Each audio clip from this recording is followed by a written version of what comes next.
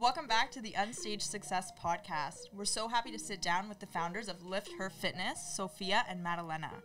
Hi, we're so happy to be here. Thank you guys for having us. Let's get right into it. Tell us about your company, the name, the story behind it, how it started. Okay, so how it started, we have been best friends since high school, so we already knew each other prior to starting this business together. And we found that every time we would go out to a social event, a party, whatever it was, even just hang out, we would always end up talking about like our current workout routine, what we're eating, anything new that we learned about like fitness in general. So one day, this is going to sound like made up, I was literally in the shower and I'm like, you know what, like I should ask Soph if she wants to do like start documenting our own fitness journeys on Instagram together. And so I called her up, or I texted her, and then 2 minutes later she calls me back and she's like, yeah, let's do it. So that's, I guess, how it, The rest is, the rest is history. Yeah.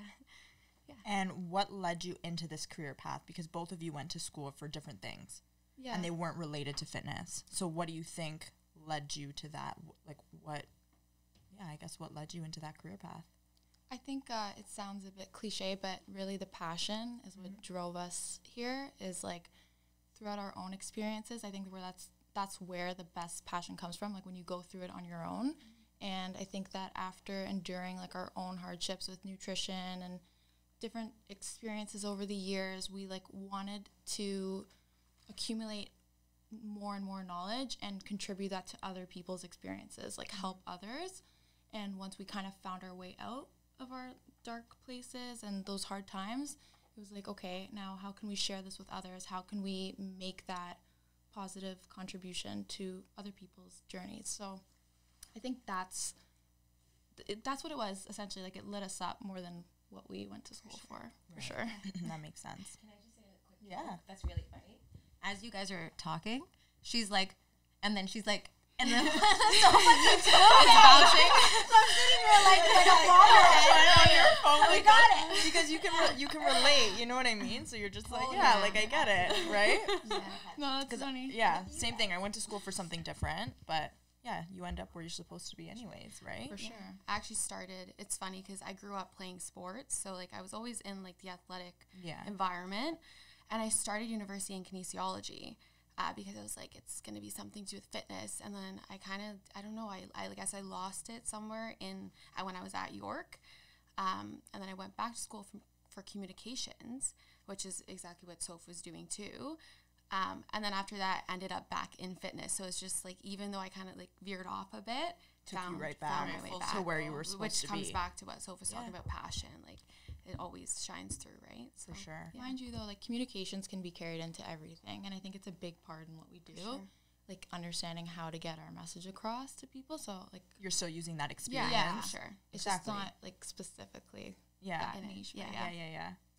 What is something that people would be surprised to know about the industry that you guys are in and the behind the scenes of the work that you guys do? I guess the industry that we're in, or behind the scenes work, definitely.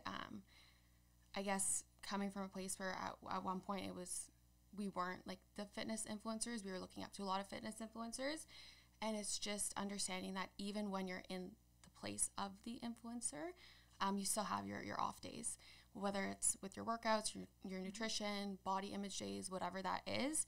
It's never perfect, and obviously social media only catches such a small part of your day, your week, whatever it is, and just understanding that even when you're the expert, it's never perfect, right?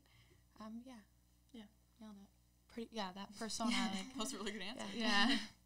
And what kind of goes on behind the scenes of your business? So you guys offer meal plans, workout plans. Tell us a little bit about that. What goes on? I think the biggest part, and like a lot of content creators could definitely relate to now, is like when you go on Instagram, you see a post and you just see it and you're like, okay, cool. But what you don't see is all the work that goes behind it, like the creative process, coming up with what type of content are we going to do, how are we going to film it, like what props do we need to film it, the actual editing of the content, the caption writing, how are we going to get our audience to resonate with this message. Like, there's just so much that goes into every post, and that's how we're building the most relationships. So that's our biggest like focal point, but also that leads us to our clients, right? They feel like they kind of know us through that online presence. And then from there, I would say a lot of other work is just maintaining relationships with our clients, whether they're currently with us or not, checking in here and there on social media, how's everything going, like seeing where they're at in their journeys, because it's not only about when they're, again, on a meal plan with us or whatever it is they may be doing, it's about making sure that they're taking that forward and implementing it into after their work with you. Exactly, yeah. Right. So, yeah, maintaining relationships, social media for sure. And yeah, just broadening our horizons, like trying to do new things all the time. For sure. Is that what you guys think makes you stand out from the competition? That, or what do you think does make you stand out from the competition? Yeah, that as well as our approach to our actual clients when we're helping them with our services, and that is that not like one size doesn't fit all. A lot of our competitors or even influencers that you see on social media, they find something that works for themselves or that is just working in general, and they think that, okay, I figured it out this way, that means everybody else is going to do it this way and that's what's going to work for them. But that's not even close to the truth. Everybody's lifestyle, food preferences, things that they enjoy doing versus not enjoy doing, like everything's so different. So to say that one particular plan is going to work for everybody is just not realistic. And we, like Soph was saying before, we really do want our clients to succeed even after their time with us. So making them do something that's not sustainable for their own lifestyles isn't going to achieve that. You cater and tailor everything to that specific client, so no client is the same as the last. Not only to their food preferences, like beyond that, like their lifestyle. So like we get some clients who love to cook. Like give me like long time in the kitchen. Like I want to be cooking majority of the time. Others like honestly I want to slap it together in 2 minutes and be out the door. Like accommodate both. Yeah, or even like some people don't like breakfast, some do. So again, there's no right or wrong. It's catering it to whatever that person prefers, and that's it. Yeah, that makes sense. And what would you say is there a common myth about the industry or something that surprised you guys when starting your career, something that you weren't expecting? Something that surprised me to start there is definitely how common it is to have these struggles. Like when you're going through it alone, you don't really understand I guess how many people it affects. Like once we started working with women and talking to them about their relationship with food and their own eating patterns, like it sounds a little cynical, but disordered eating is very common and amongst women for sure. So I think that once we actually got into the industry, we realized how many it was actually great because the potential to help people was greater than what we expected. Like there were more people to help than we imagined. We thought maybe we were the minority who had these issues and majority of women didn't go through it, but everybody has their experience with nutrition in a negative light, I would say, or exercise, whatever it is. So that's something that really surprised me. And I do think too that comes back to like the one size fits all and like a lot of misinformation. Like a lot of women in particular are struggling because they're fed all this information that may not be completely true, or again works for somebody but isn't going to work for them. So they try these things and they think, if this worked for this person, it's not working for me, then it must be me, or it must be something I'm doing. And then you go down this tunnel of like nothing's working, but it's because you kind of have like a tunnel vision of like, it must be because of this one reason. Even for example, like cutting out carbs completely, like that's a huge thing that a lot of people preach or have been preaching. But and it's not necessary. It's just not necessary. I'm never cutting out carbs. Yeah, and again, don't care.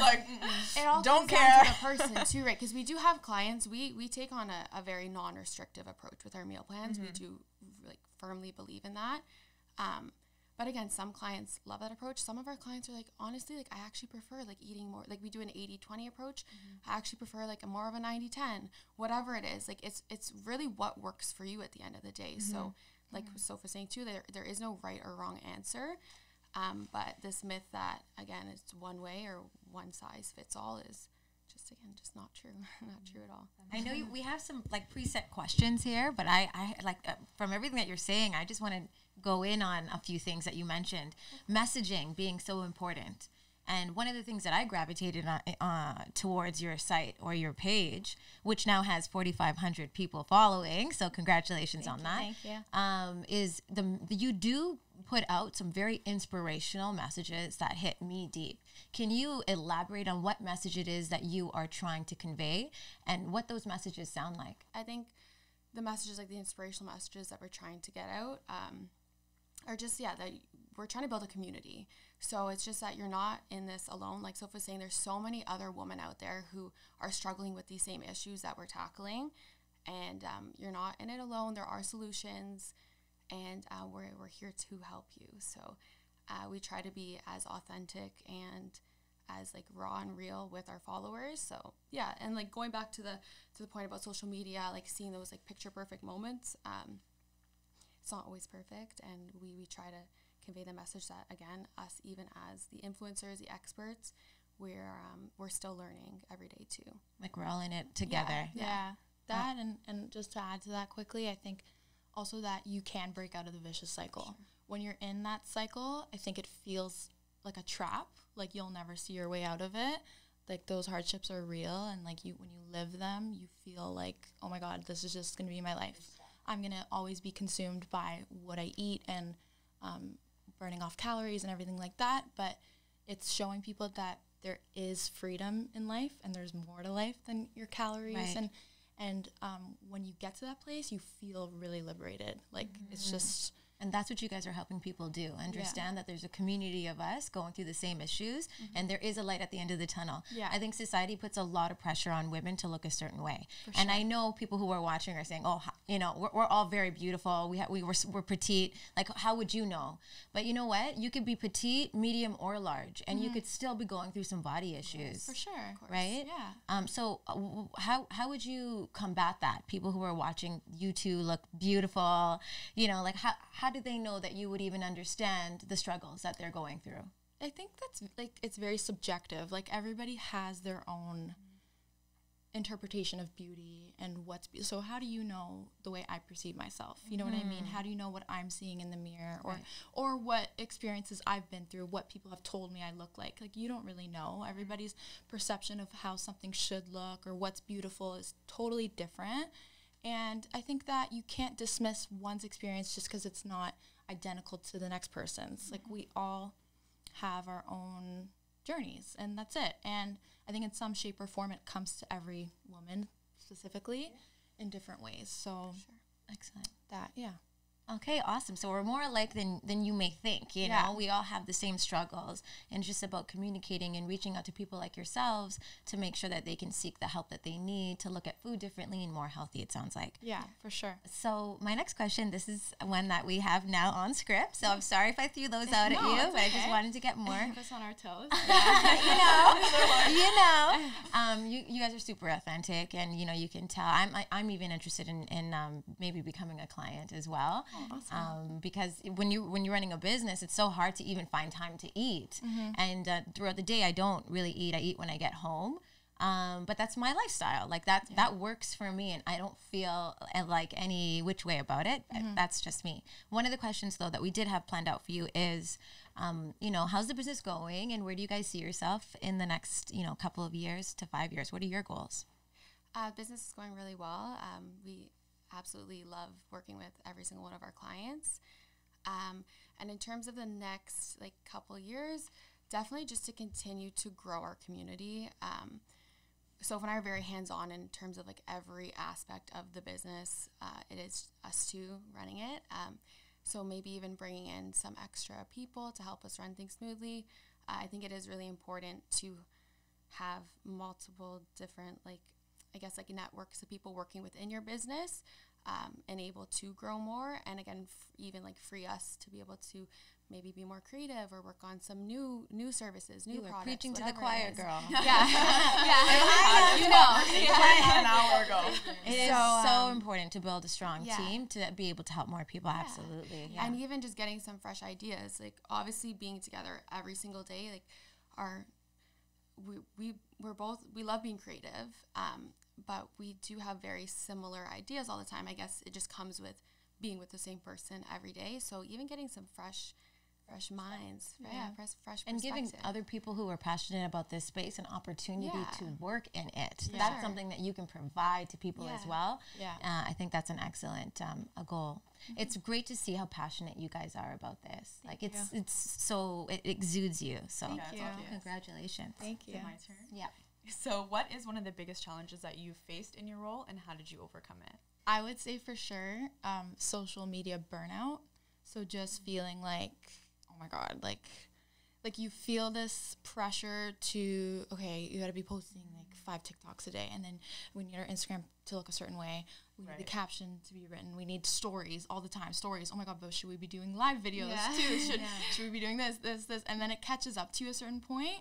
And I think that's when you have to take a step back and say like, okay, how am I relating to this? Like what's calling me to be done right now? Like what feels inspiring to do, and follow that. Obviously there are aspects of the business that just need to be done. There's always going to be something you don't want to do, but you have to. Right. But I think for the most part, following that passion again is what delivers the best results. Because when you're fully into it and you feel good about doing it, people see that, right? They see through when you're just talking about something because you feel like you have to, or you're posting something because you feel like you have to. But that authenticity, I think, really speaks for itself. Yeah. So, sorry, got a little off track, but that's the biggest struggle. Right. So when you're not feeling a certain thing, or it doesn't seem authentic to you, or it didn't come naturally, your advice would be to kind of just take a step back and post what inspired you or what makes you feel good about posting. Yeah, like not just doing what you feel you have to, Right. but what you feel called to share with people. Like, what's a message that I want to get across? Not that it's good to have scheduling too, and I think we try to follow that as much as we can, but also being in tune with, and we had a conversation very recently about this, because we found ourselves, and again, it comes with having like a lot of responsibilities. So you kind of make checklists. You just make this needs to get done, that needs to get done, and then you're going through the same flow of things every single day. So we found ourselves, specifically with content too, it was like, maybe we're getting a little bit dry with our content. Maybe it shouldn't just be a schedule, like Sophia's saying. Maybe we need to be a little bit even more authentic than we are, because even with that authenticity came this schedule of, okay, today we're going to do this, tomorrow we're going to do that. But I guess just being more spontaneous and natural with our content, and bringing in some new stuff too, because stepping out of your comfort zone is obviously also very important. And when you become comfortable with a certain flow of things, it could become a little bit stale, I guess. And most of the things that we have accomplished have come from stepping out of that comfort zone, whether it was starting the page, okay, then starting services and creating a new service or rebrand, whatever it was never comfortable at first. So just stepping out of comfort zones as well would be super How do you important. find it working together, like best friends? honestly, like, okay, I love you, Vic. I love all my friends, but I always say she's probably the only friend I could work with. 100%. Because 100%.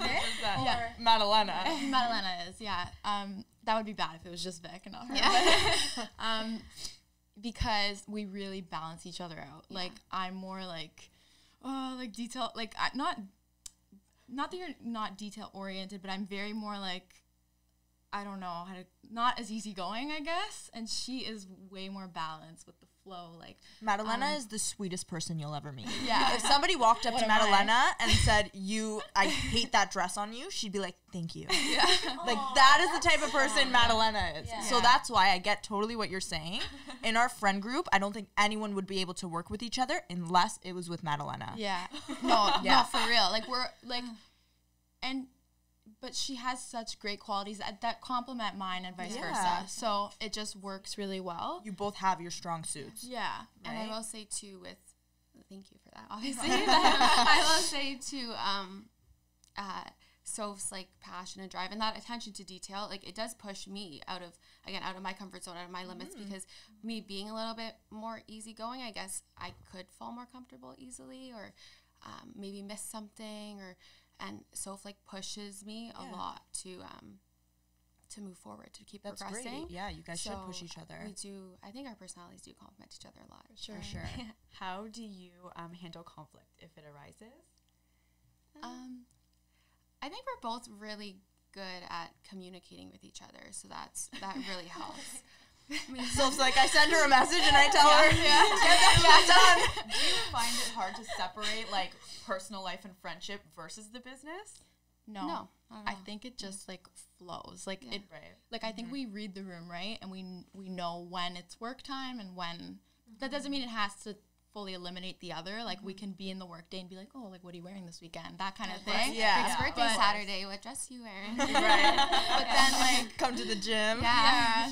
But then we also know when we're out, like maybe we don't want to be talking about something the full night. We want to be like present with our friends. Like we kind of know how to balance the two, and I think it just it just comes naturally. I think that part, like sometimes throughout the day, actually, I'm more guilty of this. Like I'll be like, so like, what are you doing this weekend? Like I just like want to talk about social things because we're in the same group and everything. But yeah, I think for the most part, we're good at balancing the two for sure.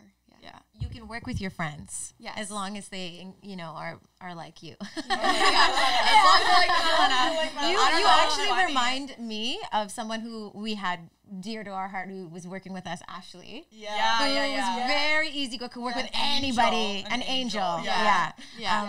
I have one other question. I don't know. Me too. Okay. You go ahead. I just wanted to know, like, if there's 3 things that you could, the people who are watching the podcast, that you want them to like really leave here with. 3 things that you could tell them that you would, you know, that shows them that you are the right people to sign up for. And, you know, like what are 3 misconceptions about working out or about food that are something that they could gain from watching our podcast? I think a big thing that you should know if you're watching this and you're contemplating it is that we listen. I think the biggest part about preparing a suitable program for a person is a lot of trainers, again, go into it thinking they know it all, but that eliminates their ability to listen really to the person and their experiences. So we really, really, really listen to what you're going through, where you're at in life, and we take that all into account. So I think that there's always something that'll work for you because everybody has their own way or method that could be tailored to them. I don't know if that really came out the way I wanted to, but you know what I mean? Like it's custom. Yeah. Like you're customizing plans based on personal needs. Yeah, and we also like listen to what the person might, like some of our clients do need more accountability, and we understand that. Like they tell us what kind of person they are beyond just like their nutrition habits or their workout habits. Like, you know, like I fall off really easily and this and that. So we're on them. Like we really hear everything that they're saying and then tailor our approach to their personality. So I think that you'll be heard is like the biggest thing with us. Definitely you'll be heard 100%, like nailed that for sure. And then also that like a huge part of why our clients do love coming to us and see great success is we'll never make you cut something out that you love. Like that is like our number one like rule. Like when it comes to if a client comes to us and they're like, we just really like to eat like Oreos. Like that's just something that like we can never give up. We're never going to tell somebody like you can't eat something, because I think that also goes back to those negative relationships with food and fitness, like thinking that it's an all or nothing or you have to completely cut something out of your life in order to see progress. So I think that's very attractive to our clients and helpful when it comes to the third thing, which is sustaining results after their time with us is up. All of our clients are able to take what they've learned from us and then apply it to their lives even after their plan. My last question is, I want to know why you wouldn't be able to work with Victoria. I love working with Victoria. I want to hear it. Tell me. Like, no. Why you gotta do that, man? You're uninvited from the birthday party. And you know what's funny that you asked that actually before you answer is that when we were going over the questions too, we're like, oh, like Vanessa's questions are a little bit more like feisty. Like they're like, you made them all. Yeah. That's funny. They were just more like juicy. Yeah, juicy. Yeah. Well, if anything, it's because Vic and I are probably more similar in certain personality traits, like being strongly opinionated on certain things. Not that when I say opinionated, though, still open-minded. Yes. Like I think is a good thing to note. But just very like strong-headed. Yeah, like, I don't know really how else to put it, but if anything, it's because we're both like that I feel like having that contrast really helps. 100%. Whereas like having both of it would probably clash a bit more. And I'm laughing because we fought over a branch in the back yesterday. A branch? She had a branch, she grabbed it, I grabbed the top, and we stared at each other for 5 minutes, and I'm like, you're not having this branch. I was like, damn. So you're like that too? Yeah. I'm like, I got them first.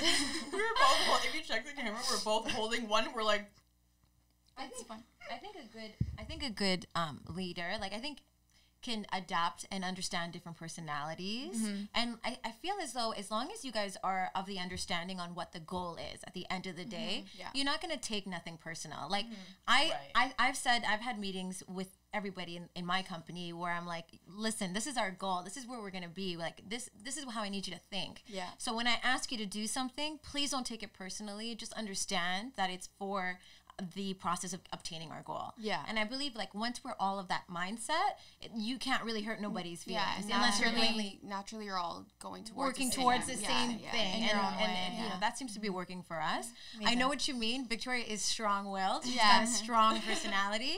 But I love that trait about her, you know, and I appreciate it. So great to work with. She's hardworking. She knows also when to be gentle and kind too. Yeah. And it was her birthday yesterday, so we're gonna go easy on you. So like, why do you hate I'm Victoria? gonna ask you a really hard question. Yeah. Okay, you guys ready for it? This is my last question, but I'm gonna go in on you. Okay. So I mean, what makes you guys an expert in this field? Where do you get your training from? Where's your inspiration from? And how do we know that you're the right people to go to for this? I think we maintain the truth that we aren't experts. We take a macro-based approach, basic understanding of calories, how macronutrients work, balancing that with having enough micronutrients in your diet, and that's it. We do want to eventually, on the note of expanding our team, whether that's us getting further training in it, and we are constantly learning, but even hiring a registered dietitian to take things further. But for the most part, if someone consults with us with a certain medical issue, we always say, speak to your doctor. We tell you what we do know. We tell you based off our research, our personal experience, everything we've accumulated, and that's it. We don't take it farther than that. We don't pretend to be something we're not. It works. It has worked for majority of the clients we've worked with. So I think the results kind of speak for itself. And wow, you answered that so well. Yeah. Wow. We don't pretend to be the expert. I sure do. When I first started, I was like, I'm the best stage interior designer you're ever going to meet in your life. That's awesome. Really authentic, I think honestly. too, we always talk about this too, within this industry specifically, there's so many things to continue to learn. And I guess with every industry, but it's just a constant, like we don't know it all. Like you'll never really know it all. And it's just learning and growing with our clients instead of, like Soph said, pretending like, you know, adapting. And also like new research comes out all the time on nutrition and certain exercises that are most optimal for growing a certain body part. So like you adapt as science evolves too, and you learn new things, right? So always just staying in the know, like learning, and that's it. You have any other final thoughts? No, those are you guys answered all my questions. I feel like we should do we need to do a workout with them and videotape it. I've actually never worked out with them, I don't think. Can you guys believe that? I've known you guys for what, 8 years, 9, 10? Like this, I would jump on the I know. Our next Instagram is going to be all of us working out. Yeah. Let's do it. Anyways, it was a pleasure to have you guys on. Thank you guys for sharing your knowledge with us and our viewers.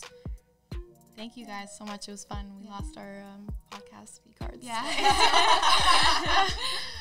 Happy to have you guys on. Thank you.